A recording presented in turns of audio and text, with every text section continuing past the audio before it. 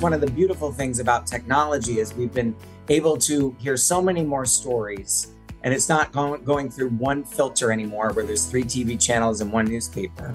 There's a lot of ways to share information. And because of that, there are so many more stories to listen to. So if you are a parent, I also think it's your responsibility to think about all the different ways people can navigate in this world, all the different interests. And I'm not just talking about sexuality. They could be a TikTok star to an electrician to like all the ways you can grow and be in this world. There are many, and being open to that, as long as it brings love and joy and no harm, why not?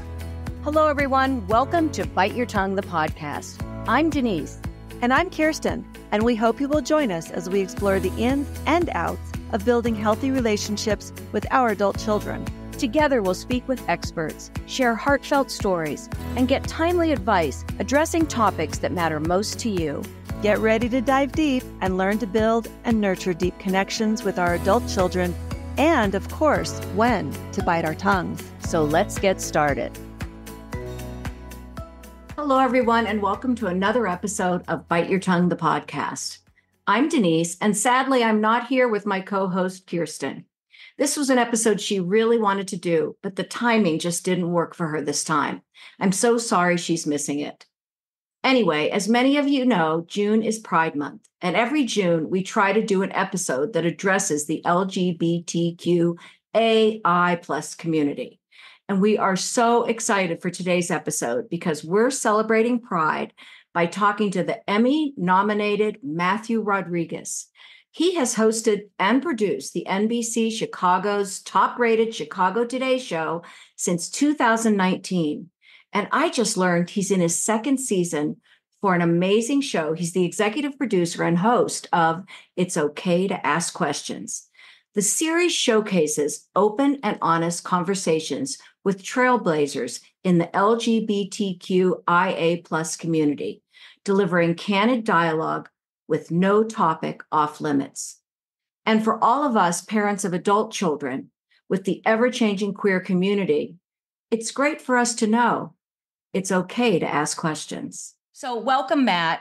I love, first of all, how you start your episodes, and I'd like to steal it and start our episode with this. So listeners, this episode is opening minds and hearts with thoughtful conversation. Welcome, Matt. Oh, I love that. Thank you for noticing our open. Well, it's so beautiful.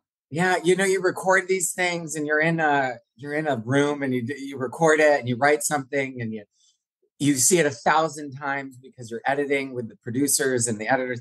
And you just forget what it all means, and then you release it and people respond. And it can be quite overwhelming that it's that original intention that you kind of forgot about because you've been so caught up in the technical part of it. I'm sure you can relate with the podcast. I can, but it's so beautiful. It's so beautiful. So I want to remind you when we get started that our audience is mostly parents of adult kids. So we're talking 55, 65, even into the 70s. And I think in an interview you did with Chicago Magazine, you said that you have an imaginary viewer, Betty Sue. Yes. Well, today we're talking to all the Betty Sues and all the Bobs of the world struggling over understanding the changing face of LGBTQIA community.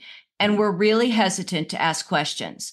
So that's why I love the title of your show. So tell us a bit about your show, why we should watch, and how it will help us understand more about this community and how we should approach asking questions.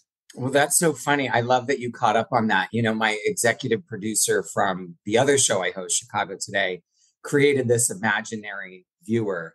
And I used that same scenario for this show because the Betty Sues and the Bobs of the world that live on Main Street, that's just a generic name we created for our viewer, they do care. And like we were talking about before we were recording here, they have that gay cousin or they have that gay nephew or they have that friend who is identifying as transgender now. And they can sometimes be a little overwhelmed and not know how to approach it. And I myself, as a gay man, part of the LGBTQIA community, had that same feeling. I had a lot of friends coming up to me and saying, can you explain what it is to be non-binary? Can you explain what it is when someone realizes they are transgender and wants to make that transition? I was like, I don't know. Like, I don't know. Just because I'm gay and we're kind of on the same side of the street didn't mean I knew everything there was to know. Just like they don't know everything about me. And with that, when we were trying to create this show, I was kind of expressing that in a meeting and I just blurted out, I wish it was okay to ask questions. And we said, that's the name of the title because that's the way so many people feel right now. So many We've people created silos, whether we like it or not. We've created boxes and walls and all that kind of stuff for many reasons, not just about this subject. And I think we're afraid to ask the questions. We're afraid we'll offend. We're afraid we will be misunderstood when we ask the question. So I think if you go forth with intention and love in your heart and joy and listen to the response of the question, that's half of it. You know, the title is only half of it. It's okay to ask questions, but you got to listen to what they say. You got to digest it, ask some more questions, maybe step away, come back to it. That's really at the heart of it all. And we've done that through these wonderful interviews. This season, we have Rosie O'Donnell, who I think a lot of your viewers, your listeners might know and connect to. We have Jojo Siwa, who's a much younger audience, but still an important voice. We have a woman from Los Angeles. She is a lesbian, Zoya Biglari, and she's from a Persian family. And in Iran, which is where her parents are from, if you come out, you could be killed. It is punishable by death. And for her family to come to Los Angeles and then their daughters say, I'm a lesbian, that would take them aback, right? And so it took some time for the family to move through this new revelation. So we have many stories like that. I've learned so much.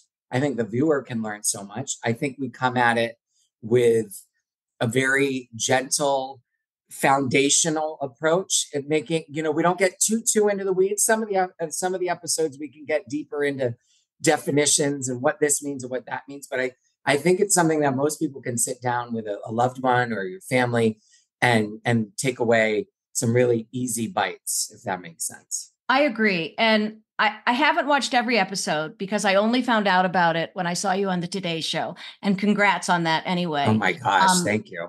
And we will link how people can watch in our episode notes.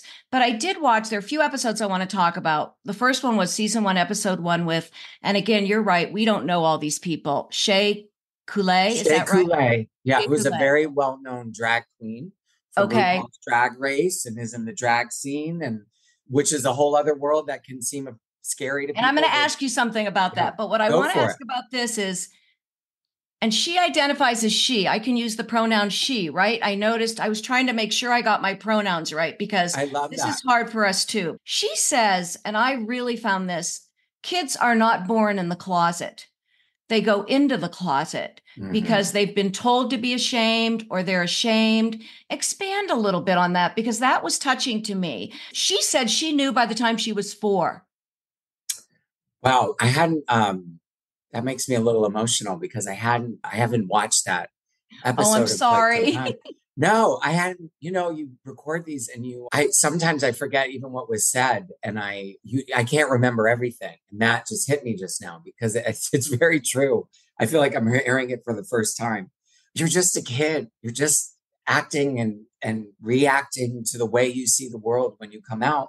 And slowly, piece by piece, you see how someone reacts you see your family or your parents or a neighbor react to another, I'm going to use me as an example, another little boy acting a little effeminate and they get a little squeamish and they get a little weird and they're like, well, why are you doing that? You should be out there playing with trucks and none of that. And so that's one thing. And then that little boy grows up and they want to be, they want to play piano or they want to dance. Why are you doing that? You should go to soccer or vice versa for a woman or, there's so many scenarios. And bit by bit by bit, you're putting a little piece of brick in front of them, brick by brick by brick by brick. And then all of a sudden that kid can't see anymore, right? That kid can't see out of all the things they've been told they shouldn't be. And why would we do that to someone? Why would we do that to anyone? Straight, anyone. Gay, doesn't matter. Your race, your religion, like let us live organically and free. Shay is absolutely right. I think And can we fix that? I don't know. It's almost impossible to not put some of your thoughts and beliefs on your children, but make sure you listen to them, because even if they're 4 to 85, like it doesn't matter. People have opinions and thoughts that are organic and come from it within inside from the day they're born. And if you don't believe that, I'm sorry. It's true. There are certain things that are just in our souls that we cannot hold back. That's beautiful. You explained it well, because that really touched me, because I think we do that with lots of people, not just queer people. I hate to say this, but the way people look, the way, the weight, whatever it is, if they're not your eyes athletic, a little off. Your nose. Oh, that nose. Oh, yeah, that nose. Right. Exactly. Quiet down. Your voice is too pitchy. Your voice is too high. Mine is. No. I'm thinking my sound is bad. Okay. Can you imagine if I stopped the interview and said your voice is too... Well, I would have appreciated your telling me my sound wasn't good. Anyway. Good. No, your sound is okay. Yeah. All right. So I'm going to mention 2 other shows, and then we're going to get to a few questions. I love the interview with ER Fightmaster. Again, I have seen them 100 times, never knew their name. Yeah. And I've seen them on Grey's Anatomy. But anyway, I thought, who's ER Fightmaster? Mm-hmm. Anyway, they explained that they identify as non-binary and their pronouns were they and them. But you asked them how they felt about the new pronouns Zed and Zay. Is that right? Am I saying that right? Zed and Zay, and there's Z, and there's many others. Are we expected to keep? First, tell us what they are, and how are we expected to keep up with all this? Well, I mean, if there's a new restaurant in town, you learn the name of that really quickly. No, we don't. At our age, we don't. We say, don't? Okay. That place down there on the corner that serves Thai food.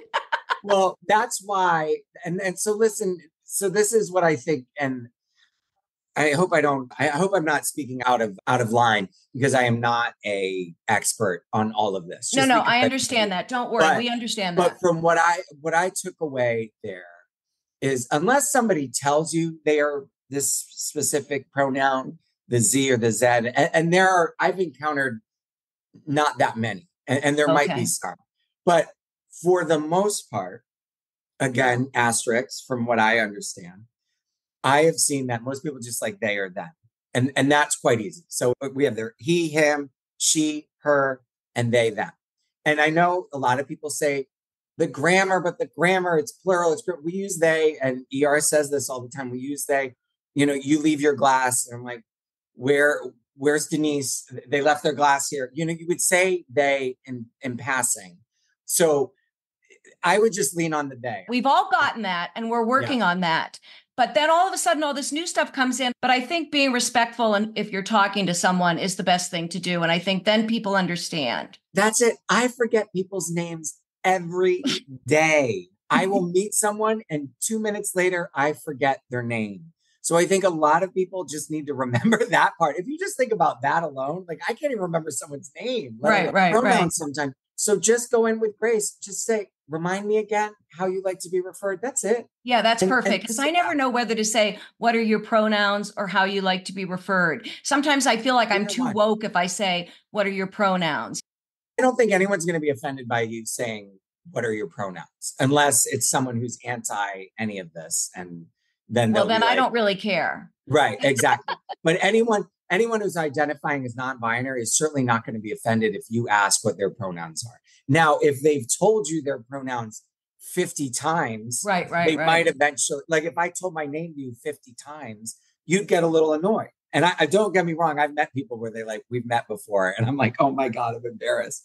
And I don't remember their name. But I think that's a way to think of it. I think that can help. That's helped me. All right. Now this one, I hope I pronounced this name right, because I literally made my husband watch this last night. Okay. Pigeon Pagonis. Pigeon Pagonis. Yes. I want you to tell her story. I'm not going to tell it. Okay. Because I didn't understand this at all. And the way I want to tell everyone to watch this episode, I think it's season 1. Is it season 1? These are all season 1. Okay. These are all season 1. Okay. I guess I haven't gotten to season 2 yet. I'm sorry. That's fine. No. I never understood this, so I'd love it explained to me. She was born intersex, but go ahead. Intersex, and again, I am not a scientist or a doctor or anything, but this is what's different. Intersex is not something Pigeon chose, and not that I think someone who's gay chooses this, but this is like This is when you are intersex, this is like you were physically born this way.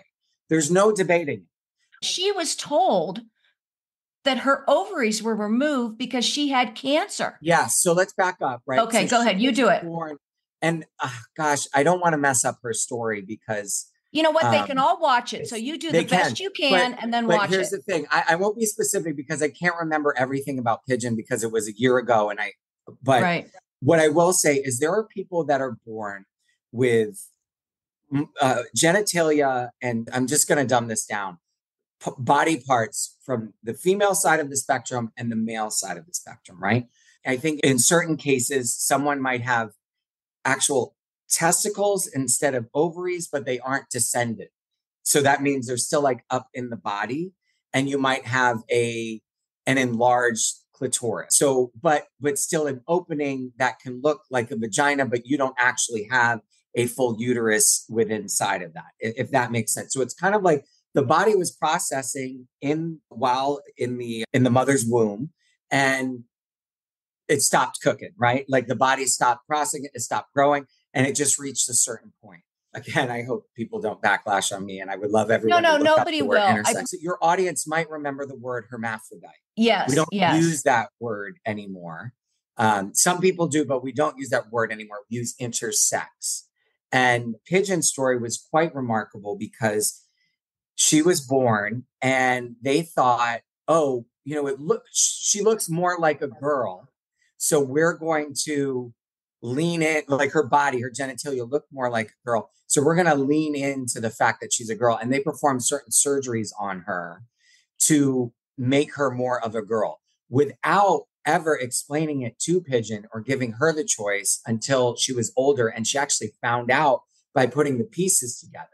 So her family kind of knew, but the doctors knew, but they never told her that. They told her she had cancer. They told her that she had all these surgeries because they needed to prevent her from the cancer from spreading and all these type of things. She actually has a wonderful book explaining all of this. But what had happened was she found out all about this and figured it out later. And turns out with certain chromosomes and all of her DNA, and I know this is very confusing, she actually would have been better off leaning into being a boy with what she had. But at this point, when she was in college and realized who she was, it was too late. The surgeries had been performed. They had done a surgery to enlarge her vagina. Very, very graphic, and it might be too much for some people. No, it's very enlightening. It's very enlightening. And Pigeon is so honest and raw. And that conversation was wonderful. And it's something that people don't talk about. And almost 1% of the entire population is intersex. That's a lot of people. It's a lot of people. Millions and millions of people that we might know people and you would never even know because they could present one way on their face, but down below there's something else going on and they can be embarrassed and shamed and feel isolated. So when I say the alphabet, the queer alphabet is what we call it, LGBTQIA, the I is intersex. Yes. And there's the struggle for transgender rights, right? We're trying to let children make a decision early on in their process. If it's supported by the family and supported by the doctors and the child, if they want to make a transition, they should be able to do what they'd like. Now, the opposite is true when we're talking about our intersex family, because if they don't have the right to make the decision and the doctors make it for them and it's forced upon them, that's a really horrible situation. So this struggle between intersex rights and trans rights can pin the two against each other. So politicians can say, oh, well, in this case, you don't want the doctors to perform anything for these intersex kids, but for the trans kids, all of a sudden you do want them to do something. So it can get very complicated. There's a lot of shadows there. And a Pigeon goes into that conversation as well. It's a wonderful one. And you do a great job. The interview is so wonderful. So I really encourage everyone to listen to that. Katie Couric did a National Geographic show several years ago. I don't know if you've watched it, called A Gender Revolution. And I remember she did that. And I've always encouraged our listeners to watch that because there are several, and I never knew it was intersex. And I'm not sure if I watched this so long ago, just like you, but a couple people that their sex, like they were born with both genitalia and the doctor decided who they were. And when they became adults, they realized they were not a boy. They really were a girl, and people were criticizing them. And I thought, how could, this person was just, someone said, okay, we're going to choose this and cut everything else off. So that really opened my eyes, but I didn't understand the whole intersex thing until right now, or till I watched Pigeons. And I got to say, and it makes you think, like, look, if Mother Nature created this child, right? And you can physically see that there's something different, right? Like it's not a full vagina, it's not a full penis, whatever there, and it's all different. These are just examples. It may not even present in that way. There's many ways to be intersex. There's lots of categories. But if Mother Nature can do that, why couldn't it create other different types of people? Why wouldn't we think that there are other ways that we align with our sexuality and with our gender? Like, why do we think it's one or the other when Mother Nature herself has created people that are all in between and in different gray area? I mean, it's like a physical presentation right there. No, you're absolutely right. And when you brought up transgender, I wasn't going to ask this question. In fact, I took it out of my questions. But, last month, I think her name, Sarah Huckabee Saunders in Arkansas, came out that said her state was not going to comply with the federal laws for the treatment of trans students. That's right, in their schools. How do you feel when you hear these stories that we're trying to go forward and then we get 10 steps back? You are putting these kids' lives at risk. You are telling a community that they don't matter, their thoughts don't matter, their beliefs don't matter, and you are putting them at risk of death. That's the bottom line. Children who don't have the ability to transition are, and I don't have the exact statistic, but are much, much, much more likely to commit suicide. You're endangering them with themselves and the way they feel about how they exist in the world. And then you're endangering them by telling everyone in the community, it's okay to hate on these people. So I'm certainly not all right. Oh, gosh. You're giving them the okay to say, no, these people aren't like us. That's not right. We wouldn't do that to anyone. I don't want to do that to anyone. I don't care what side of the political spectrum you're on. Everyone should have their right. But to say that these people can't be who they are without it harming or affecting you in any way, don't tell me it does, because it doesn't. You can't tell me it does. Give me one example. It's very good. Good job. Okay. Yeah. I'm going to ask a couple of little more questions about the show, and then I have some listener questions. Great. Because it's okay to ask questions, right? It's okay to ask questions. And you know what? If we're on YouTube here, I just want to admit my disgusting smoothie. It's just filled with vegetables and goodness as I'm sipping. Okay. It looks wonderful, and it's why you look so good. So as I was watching some of these, I thought to myself, you're interviewing so many celebrities. Have you ever thought of interviewing a regular Joe or Josie? Sometimes people watch and they say, well, you're a celebrity. It's easy for you to, whatever. How does it feel for someone who's not a celebrity? Right. Well, I think, I don't think everyone that we've interviewed is a household name. No, half of them aren't household names, but they have a persona, right? But they have a persona and a slight following in some cases. And I'd say in season 2, we even found people with more of a quote unquote following. And when I say that, it's maybe some of your viewers like a large following on Instagram or TikTok. And I've said this many times, it certainly doesn't mean that their story is any more important than someone next door where we don't necessarily know who they are. It doesn't. And in fact, that other person might have a more incredible story.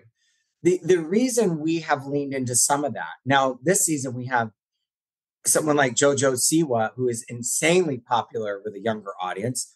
Rosie O'Donnell, really big, really well known with an older audience. We chose to have some of those people because it makes people watch. And if I can put Rosie's story next to Cody Daigle-Oriens, who is an asexual advocate out of Cleveland, Ohio, who is not as well known, but it makes someone go and watch that episode, then certainly then I'm amplifying not only Rosie's story, which is valid and important, but also Cody's, and then Zoya, from who I mentioned earlier, the woman from Los Angeles. I try to be very diverse when I'm booking the show, not only in the story being told, but who they might be connected with. Is it an older demographic? Is it younger? I like to represent age. If I had my way, I would do 15 episodes. We could do, a range of race, but I could only do 6. And we had to pick and choose, and it's who says yes and who says no, and doing that whole Yeah. puzzle. Tell us about Rosie O'Donnell's story. She has a transgender daughter. A non-binary child. Non-binary. Okay, sorry. Yeah. Do you say non-binary daughter, or how would I say a non-binary child? Child. Okay, non-binary child. Is a neutral. There's no gender associated. I like Rosie's story. Rosie struggles with the pronouns. Rosie has a tattoo on her arm. It says they, them. Like if Rosie, who is a lesbian known around the world, has trouble remembering that her own child, a viewer who is having trouble, can relate to that. That's why I chose Rosie, not because she was the ultimate get, because of that reason alone. And I think that's really important. All right. Okay. So you've said when you came out to your parents who are old school Catholic, your dad got upset and your mother fell to the floor crying. Yeah. Okay. So what advice do you have for our generation of parents when their adult child comes to them? What are some of the things they can say that will be, they don't want to fall to the floor crying. Let's put it that way. Right. Yeah. You don't want to do that. And again, I love my parents, and I know you do. And you've said that. I don't want to, and it's great that you've been honest though. Yeah, I'm going to be honest. And I've been writing a lot about it, and I've been reflecting on that time. So who knows what more I'll talk about from that time. But look, I've realized as I've gotten older, I might not have realized it in the moment, but it took me a long time to realize I was gay, right? It took years and years and years for me to put the pieces together and come to terms with that. And when I did, then I was like, oh, okay, I'm good. So then when I told my parents, who had known me for 21 years in a certain way, and they had, regardless of the signs that were there that might have said I was gay, they didn't see those. And they just listened to what I said, and I was straight, or, pretending to date someone or whatever I'd say to them. I didn't really talk about dating. They thought I was straight. So obviously it took them some time to wrap their heads around it and their minds around it. So I would say, if you need to, and you can't say anything in the moment, I would hug your child, kiss them, say, I love you, and say, I just need a moment to process this. Because I don't want to say the wrong thing. I want to say the right things to you. Now that's like a last minute. If you can't get the words out, if you feel like you're going to blow up and you're going to explode and cry, that's what I would do.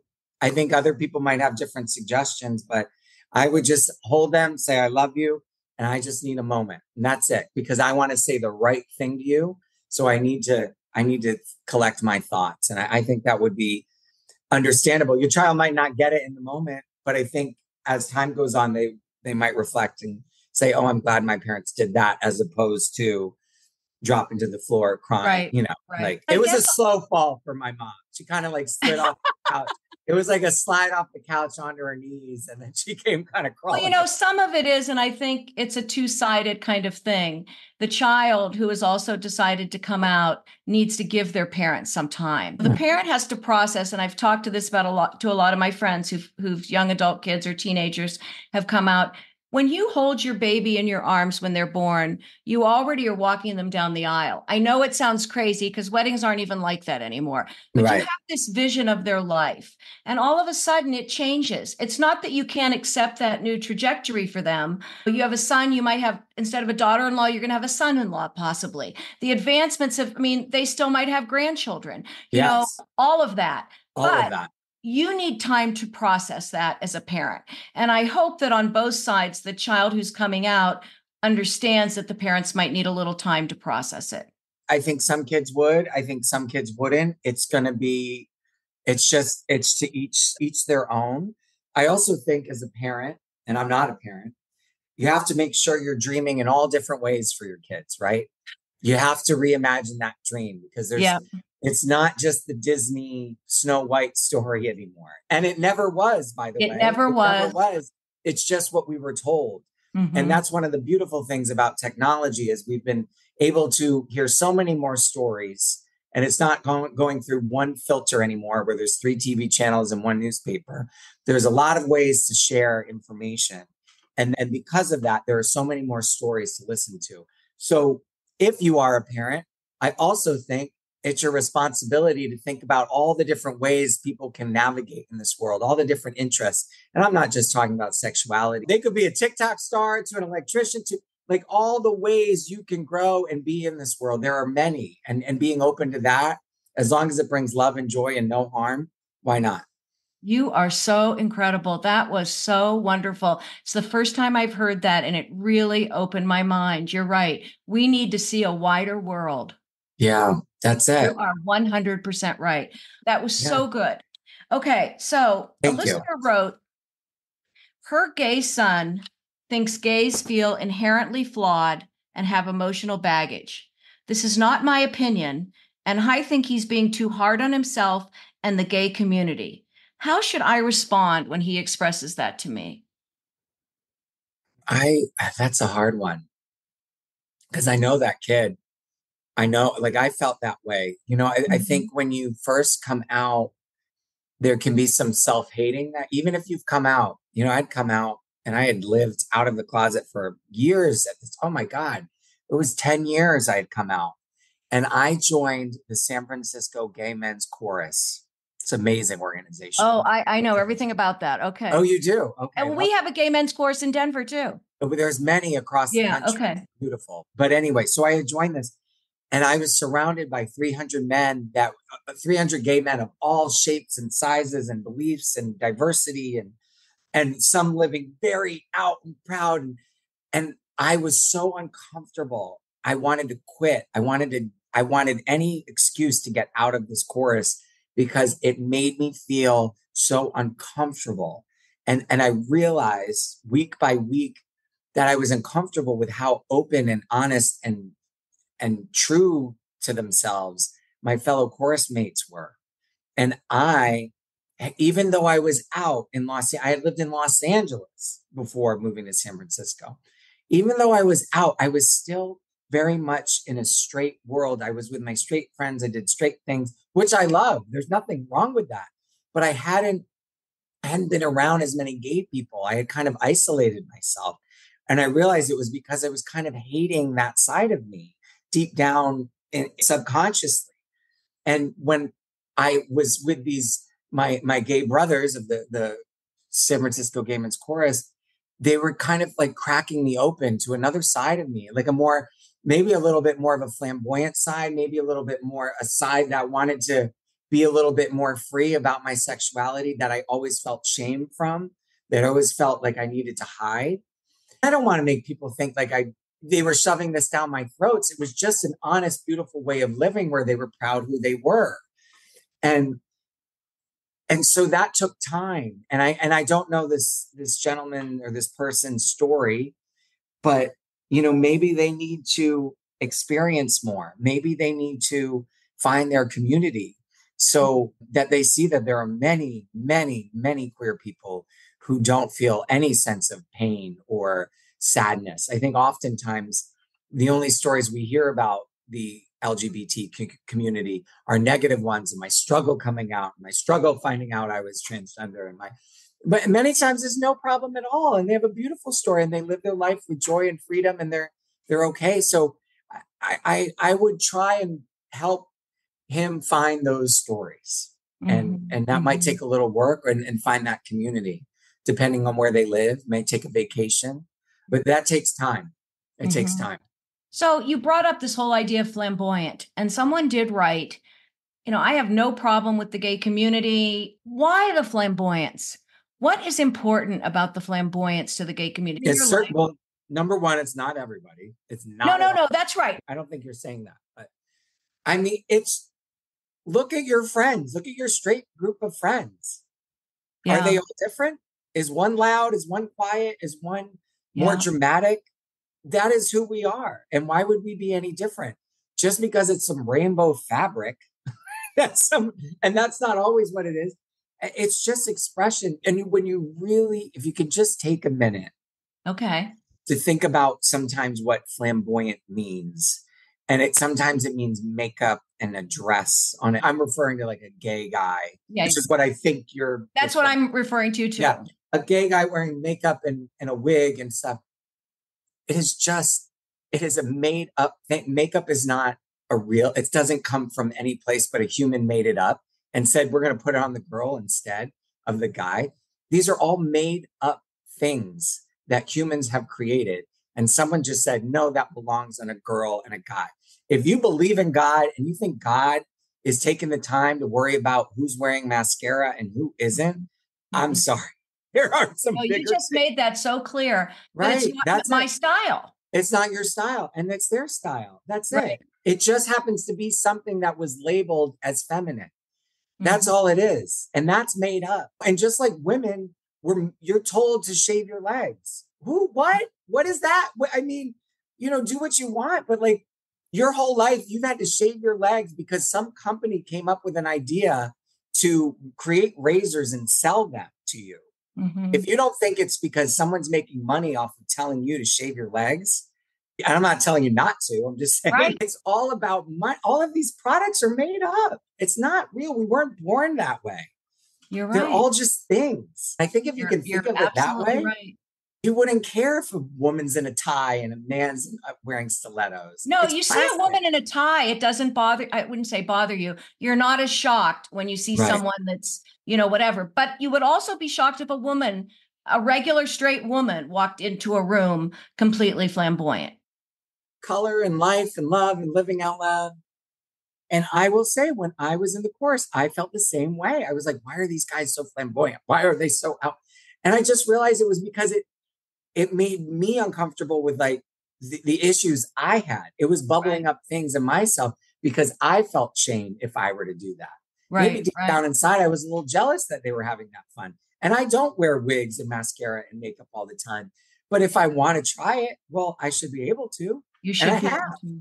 And You it's been should be fun, able but I to. don't do it all the time. You're right. I am so glad I've had this opportunity to talk to you. Okay, this is my last question, and then I'm going to go back to the show real quickly. But one parent said, what do you say to parents who are afraid for their children? I mean, we had the bombing in Colorado Springs. They're afraid of bullying. They're afraid possibly of not getting the job they want because someone doesn't want a gay person working at there or whatever, being hurt. How can we help parents feel, I guess, anytime your kid is in a marginalized community, you worry about that. I know lots of parents that worry about it.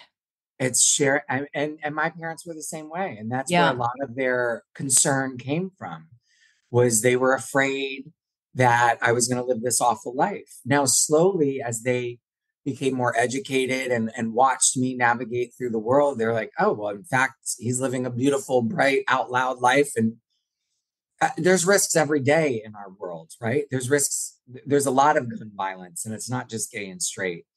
I would say what you can do to help them feel more safe and be more safe is be vocal. Stand up for your gay son or your transgender daughter. Be an ally, because that is what opens minds and hearts. You having this podcast and bringing me to viewers that might not have ever heard my story or heard about my show, that is a step in the right direction. I got this beautiful email, and if you want to cut it out, but I just got this beautiful email this morning from a man in Kentucky. And he says, and if you want it, I'll read it. And if you read it, please read it. He said, I'm a cisgender, which means just, if for anyone who doesn't know, it just means they identify as a man. Like straight. They were born male. They are male. They're straight. Cisgender, straight, white male. I have every privilege that can be bestowed upon a child at birth in this country, except the wealthy part, which I thought was funny. After seeing you on the Kelly Clarkson show, I decided to binge It's Okay to Ask Questions. I've always considered myself an ally, but living in rural Kentucky, I don't have many queer friends to dive into discussion with. So your show was an eye-opener. Hearing Rosie O'Donnell mislabel her daughter let me know that it's okay for their parent to make a mistake. It's okay for me to do so as well, so long as we're genuine in trying to learn. After watching 11 episodes of your show, I decided to take action. Today, a small group of open-minded people, tough to find out in the country, met for the first time as a team to discuss bringing a Pride Festival to our small town next June. I just want to thank you for your motivation, the education, and for giving queer educators a platform to teach. If that email doesn't sum up what we're trying to do with this show and what this conversation is about. Did that bring you to tears? Yeah, it did. Rural Kentucky, did you say? Rural Kentucky. And I don't know this man, and just I found that he got my email some way and reached out. And if that is the one thing that comes out of this show, that is huge. I said to him, I want to come. Like, let me know when you do this Pride. I'll show up. All right. Well, I was going to ask you the last question, what do you want people to get from your show? But I think that email wrapped it up. That's a perfect way to end. And I just can't thank you enough for joining us. It was really great. Oh my gosh, thank you. And just thank you for wanting to learn and be open to this conversation. That's all we can all do, right? That's it. Right, exactly. Thank you. Well, that's a wrap. I just love Matt Rodriguez. That's all I'm going to say. I hope that everyone listening will tune in to his show. It's okay to ask questions. It's on Peacock. I'll put a link in the episode notes on how to watch it. You can also watch all of season 1 on YouTube. At least I found it on there. Everything he said is not just about Pride Month or the gay and lesbian community, the queer community, as they say now, but about all people. What a warm, wonderful personality and something we all can learn from. Tune in. It's okay to ask questions with Matt Rodriguez. Thank you to Connie Gornt-Fisher, our audio engineer. Please send us your questions at biteyourtonguepodcast@gmail.com and log on to our website, biteyourtonguepodcast.com. Feel free to buy us a virtual cup of coffee. It's only $5. It helps us continue to do our work. Thanks, everyone. And remember, unless you're asking questions, because it's okay to ask questions, remember, sometimes you have to bite your tongue.